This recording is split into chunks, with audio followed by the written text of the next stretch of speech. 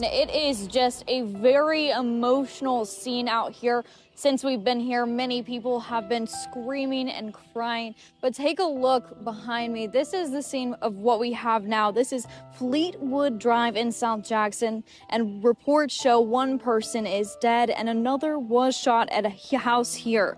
And since the last time we talked, the crime scene unit has showed up, but we also know the coroner has been called to the scene, but she has yet to arrive yet. Yeah, but if you can see, it's a very active scene and more people are showing up and police are going in and out of one house on this street. Again, one person is dead and another person is shot at a home on Fleetwood Drive. This would make it homicide number 62 in Jackson this year. And Aaron, residents here told me Fleetwood Drive is normally a really safe street and that they have never had any